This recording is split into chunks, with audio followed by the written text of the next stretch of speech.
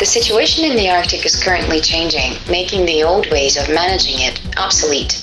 Therefore, the Arctic League and concerned organizations will form working groups to devise new economic, social, and environmental strategies for the region. Maybe the most difficult part, we're coming now to the core of what this simulation will be about. So you already know you're representing different countries and organizations in the Arctic League.